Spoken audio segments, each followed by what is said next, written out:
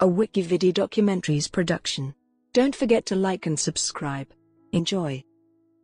Dina Powell.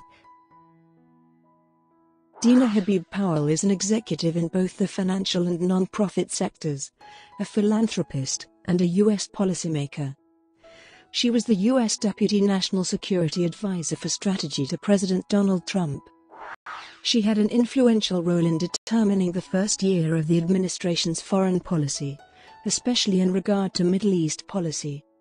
She was also an assistant to the president and senior counselor for economic initiatives, a position demanding about 20% of her time that continued after her security appointment.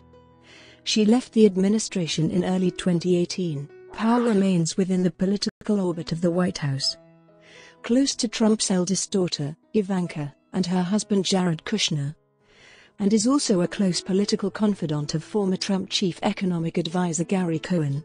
Powell focused on Middle Eastern policy, and her achievements included helping to direct the administration's policies of improving relations with Saudi Arabia. Prior to accepting these White House positions, Powell was a managing director and partner at Goldman Sachs and president of its non-profit subsidiary, the Goldman Sachs Foundation, wherein she ran the foundation's 10,000 Women program.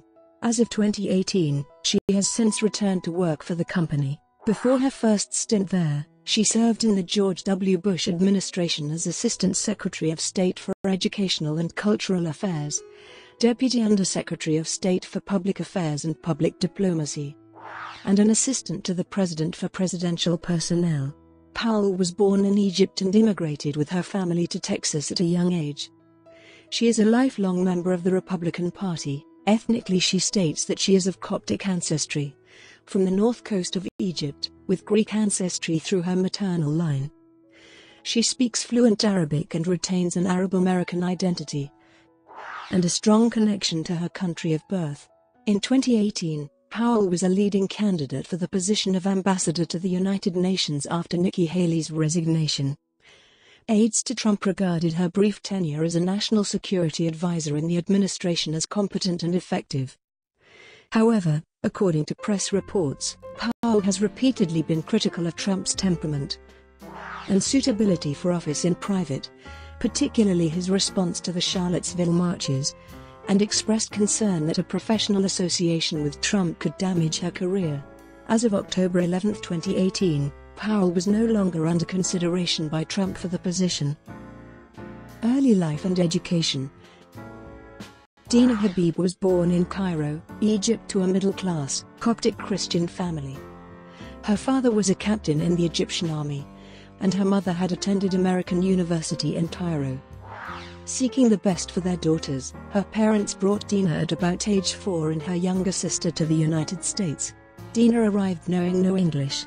The Habib family settled in Dallas, Texas, where they had relatives within the Coptic community. The parents ran a convenience store, and her father also worked at times as a bus driver and in real estate, while her mother sometimes pursued a career in social work. A third daughter was born once the family was in America. Dina quickly learned English at school, but her family insisted that she be raised with Egyptian culture and language, as well. As a result, she is fluent in Arabic. Of her parents' actions, she later said, "I so desperately wanted a turkey and cheese sandwich with potato chips, and instead I always got grape leaves and hummus and falafel, not even in a cool brown paper bag. And now, of course, I appreciate so much that I did." Each of the family members born abroad became a naturalized citizen of the United States. She attended the prep school for girls Ursuline Academy of Dallas, from which she graduated in 1991. She then attended the University of Texas at Austin, more specifically the University of Texas at Austin College of Liberal Arts, where she enrolled in the Liberal Arts Plan Honors program, studying a mix of humanities, sociology, political science, and criminology. She performed community service as part of her program and also through her membership in the Delta Delta Delta sorority. Habib helped pay for school by working as a legislative assistant for 2 Republican members of the Texas State Senate, O.H. Ike Harris and Jerry E. Patterson. With them, she worked on a number of policy matters, including juvenile justice reform, She had grown up in a family that strongly identified with the Republican Party and that had greatly admired Ronald Reagan. She adopted the same views, later recalling that, "When I started to work with Republicans, I realized that I agree with the views of personal empowerment, of less government involvement, of having the ability to talk about things without the government necessarily being involved. And on the economic side, I'm definitely a believer that people should spend more of their money and spend it the way they think so and invest it wisely." For her honors thesis, she wrote about the value of mentoring juvenile delinquents. She graduated from the University of Texas with honors with a bachelor's degree in humanities from its College of Liberal Arts in 1995.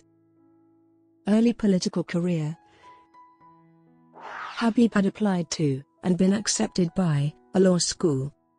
However, in part due to her fluency in Arabic, she received an offer of a year-long internship with the U.S. Senator from Texas, K. Bailey Hutchison, much to the consternation of her parents, who wanted her to become an engineer, doctor, or lawyer. She deferred the school and accepted the internship, moving to Washington, D.C. In the process, this began a chain of political and governmental positions that would span a decade or more, and she never came to the study of law. Hutchison later said of her, "She is extraordinary, and she has gone so far since that first little internship, because she is so graceful." After the year-long internship concluded, she took a job with Dick Armey, the Republican majority leader in the U.S. House of Representatives. There, she worked as a member of his leadership staff. This role lasted 4 years. Armey later said of Powell, "We immediately recognized her brains and her ability, and then her charm. And finally, I think somebody noticed she was gorgeous, too." Armey's was one among a number of remarks that various government officials have made regarding not just her professional abilities, but also her physical attractiveness. After that, she took a job with the Republican National Committee, where she was Director of Congressional Affairs and helped to find positions for Republicans in lobbying firms. As part of this role, she became involved in the George W. Bush presidential campaign, 2000. White House Personnel Office. While working at the INC, Powell was spotted by Clay Johnson III, who would come to be in charge of hiring for the George W. Bush administration. The day after the election, Johnson called Powell regarding the presidential transition. Once in office, Johnson took her on as a deputy assistant to the president for presidential personnel. During the following year, Powell's parents visited a Marine One landing on the south lawn of the White House. After Powell had the president introduce himself to them on the rope line, they were overwhelmed with emotion. Powell later said, "It affirmed for them the tough decision to leave everything they knew behind. In what other country could an immigrant family go from risking it all to one day having their daughter work for the president?" Beginning in January 2003, Johnson moved up and elsewhere in the administration, and Powell took on his role, thereby serving as the assistant to the president for presidential personnel, a senior staff position at the White House. In this role, she was responsible for assisting the president on the appointments of the cabinet, sub-cabinet and ambassadorial positions across the U.S. government. She had a staff of 35 reporting to her and, especially once the second term of the Bush presidency began in January 2005, was part of hiring some 4,000 people. She participated in some of the recommendations process as well as processing the applications, and was part of the inner circle of knowledge regarding who would be hired along with Bush, Vice President Dick Cheney, and political mind Karl Rove. At age 29, she was the youngest person ever to hold this position. She praised the family-friendly practices of the Bush White House, as well as support from her husband, for giving her the chance to be a successful working mother. In turn, Johnson praised his successor. "She has get-it-done skills. That is exactly her strong suit. She's a doer." The experience of her job confirmed her belief that the United States is a meritocracy. Some of the recommendations she made for the U.S. State Department put her in good stead with Secretary of State Condoleezza Rice. U.S. Secretary of Commerce Carlos M. Gutierrez, a businessman whom Powell recruited for that cabinet position, said, "In a nutshell, Dina Powell is probably one of the most talented people I've ever met in my life." Department of State. In March 2005, Powell was nominated as Assistant Secretary of State for Educational and Cultural Affairs, an assignment that included becoming an ambassador of sorts to the Arabic-speaking world. News of the nomination landed on the front page of Al-Aram and made her a celebrity in Egypt. Powell served in that position from July 11, 2005, through June 6, 2007. Powell was also designated by Secretary Rice to the office of Deputy Undersecretary of State for Public Diplomacy and Public Affairs. In addition, Powell led the Bureau of Educational and Cultural Affairs, in whose responsibility fell the Fulbright program and similar foreign endeavors. In her role, Powell traveled worldwide with Secretary Rice, but mostly focused on going to the Middle East. During this period, Powell established several public-private partnerships between American corporations and foreign entities, including a U.S.-Lebanon partnership in the wake of the 2006 war that sought to help rebuild the local economy.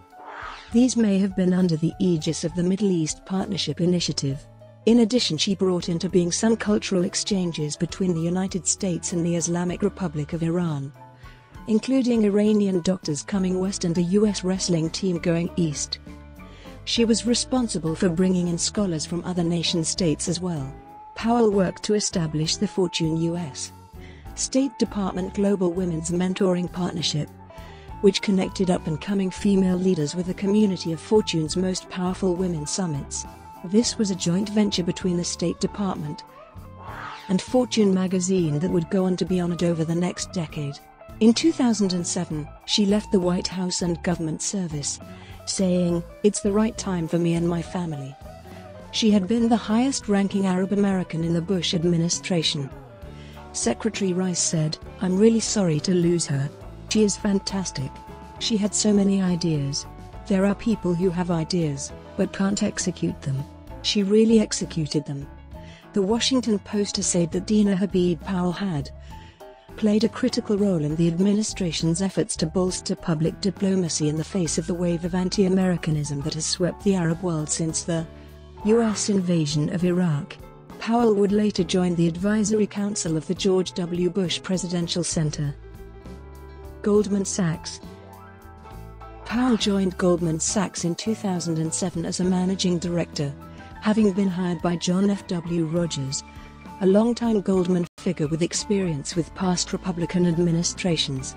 Rogers became her champion at the firm. Powell was then named partner in 2010, thus achieving one of the most highly sought-after prizes in American finance. Powell has conceded that she joined Goldman Sachs despite having no background in the subject of finance, but has said that her entire career has been guided by the notion of not planning a lot, but rather, just taking that leap of faith. Powell oversaw the firm's impact investing business and served as the president of the Goldman Sachs Foundation beginning in 2010. This was in addition to her responsibilities as global head of the Office of Corporate Engagement and a member of the Goldman Sachs Partnership Committee. As leader of Goldman Sachs Impact Investing, Powell was responsible for a business with more than $4 billion in housing and community development investments across the United States. In her role as president of the Goldman Sachs Foundation, Powell led one of the world's largest corporate foundations with over $500 million in assets. Powell helped build and was responsible for all the foundation's initiatives supporting and developing entrepreneurs around the world, including 10,000 Women and 10,000 Small Businesses. 10,000 Women provides women entrepreneurs in developing countries with business education, access to capital and mentors. Under Powell, Goldman Sachs partnered with International Finance Corporation and Overseas Private Investment Corporation to raise $600 million to provide access to capital for more than 100,000 women worldwide. To realize this project, Powell worked closely with the State Department. Goldman's 10,000 Small Businesses, which was co-chaired by Lloyd Blankfein, Warren Buffett, Michael Bloomberg, and Michael Porter of Harvard Business School, supports the growth and expansion of small business in the US and UK. When asked why he decided to participate, Warren Buffett said, "In a very, very nice way, Powell gets all the rest of us to work quite hard." Part of Goldman Sachs' rationale for these two publicized programs was to repair its image following the 2008 global financial crisis. Earning a salary of $2 million as president of the foundation, Powell engendered some disapproving comments within the firm from those who thought the pay package too large given she was not an earner. However, Her compensation was in line with those top people in other high-moneyed charities. For 2016 and the very beginning of 2017 she had $6.2 million in earnings from the firm. Her total assets by early 2017 were in the range of $6 million to $19 million. Powell has both supporters and detractors from her time at the firm, with some regarding her as a quite capable leader in the areas she was involved in, with others viewing her as content light for her lack of financial knowledge. Said one of her former colleagues, "The most remarkable thing about Dina Powell is that she can manage up better than anybody I've ever seen in my entire life. I believe managing up is when you are able to get the people whom you work for to think you are unbelievably good and competent at what you do," a former Goldman partner said. Her gift is that she's incredibly politically astute. She is an incredible worker of people and relationships, and she is that type of person where, if you come into the room and Dina wants to make you feel like you're important or whatever, you are going to feel it. She is very effective at that, and the exterior package is really well put together. So she plays the part extremely well, Rogers has said in response to these characterizations. She wasn't in the revenue-producing area of the firm, so maybe some people here were jealous of her accomplishments. But I'll say I know a lot of other people apply standards to her that they never would apply to a man. That's just a fact. Powell also led Goldman Sachs Gives, a donor-advised fund through which the firm's current and retired partners can recommend grants in support of communities around the world. Goldman Sachs Gives was established in 2007 and structured as a vehicle to consolidate Goldman Sachs partners' charitable giving. During her time at Goldman Sachs, Powell joined the boards of directors or trustees of the Harvard Business School's Social Enterprise Initiative, the American University in Cairo, the Center for Global Development, Vital Voices, and the Nightingale Bamford School. Dina Habib Powell is listed as a member of the Council on Foreign Relations and a member of the Trilateral Commission. Powell has worked productively with Democrats such as Obama administration advisors Valerie Jarrett and Gene Sperling. A number of other Democrats are on good terms with her as well. Publisher and progressive voice Arianna Huffington has spoken highly of Powell. Senior advisor. Powell had no relationship with the incoming president or his family until after the United States presidential election, 2016. Then, by Powell's account and some others, she got an out-of-nowhere call from Ivanka Trump, who was interested in the metrics by which the success of 10,000 women had been judged. She thus became involved with the incoming administration's transition period, particularly with regard to the empowerment of women and girls and the potentialities of female entrepreneurship.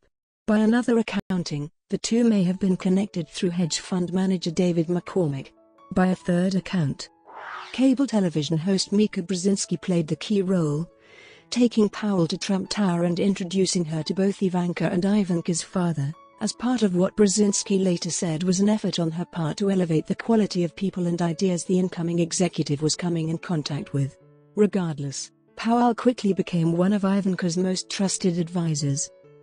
The New York Times called Powell the first daughter's all-around guide in the administration. Furthermore, in so doing, Powell's presence gave some tangibility to Ivanka's otherwise thinly specified role within the new administration. Starting January 20, 2017, Powell began serving as senior advisor to the president for entrepreneurship, economic growth and the empowerment of women. In doing so, she became one of the few Bush administration officials to join this new administration. Powell relocated from New York City to Washington as part of taking this job. However, her family stayed in New York, and Powell resided in a series of hotels, reinforcing the notion that she enforced that she would only join the administration for 1 year's time. As part of this change of path, she became divested of her interest in Goldman Sachs. In the White House position, she earns a salary of $179,700, the highest level wage in the White House. Powell submitted required government financial transaction forms late several times, twice being assessed late filing fees in consequence. In the governmental role aligned with her, Powell led a joint American-Canadian program to advance the role of women in business, making reference to what was formerly called the United States-Canada Council for the Advancement of Women Entrepreneurs and Business Leaders. This efforting involved Canadian Prime Minister Justin Trudeau as well. Another Powell involvement involved a listening session on the related topics of domestic and international human trafficking. Powell was visible outside that scope of her role per se when she was part of a meeting between the chief executive and Saudi Defense Minister Mohammed bin Salman. She subsequently shared responsibility for overseeing a $200 billion worth amount of US-Saudi deals. She continued to assist Ivanka, in particular in introducing her to the politically connected, including some of the just defeated. Powell's network of contacts in the financial, corporate, and governmental worlds proved a valuable asset for the new administration, and she assisted in a few of the early hires. Another such hire in late April 2017 was for a chief of staff for Ivanka, that being someone Powell knew from 10,000 Women. Powell commented regarding Ivanka's staff, "We're all one team. We all work on these initiatives together." Even after being appointed Deputy National Security Advisor in March 2017, Powell still spends 20% of her time in this, her initial role. In June 2017, Powell was a key advisor on a trip to Canada to iron out economic issues with that nation. With regards to the fallout from the neo-Nazi and white supremacist-led August 2017 Unite the Right rally in Charlottesville, Virginia, Powell was reportedly quite upset by the chief executive's rhetoric and performance. But she had no immediate plans to effectuate a departure. In the paraphrasing words of Politico, she and McMaster told people it is too serious and dangerous a moment in the world for them to simply walk away. Meanwhile, she continued being part of the faction system in the White House, in particular in relation to Bannonist economic policy. Her reportedly tense relationship with Bannon came to an end on August 18, when Bannon left. Powell was on the short list for White House Chief of Staff to replace Reince Priebus. Ivanka and her husband were pushing for Powell. Reportedly, the chief executive was happy with Powell's performance so far and considered the idea, but in July 2017 chose Homeland Security Secretary and former General John F. Kelly. In October 2018 she was considered as a top pick to replace the outgoing United Nations ambassador, Nikki Haley. Brought to you by WikiVidi Documentaries. Would you like to know more?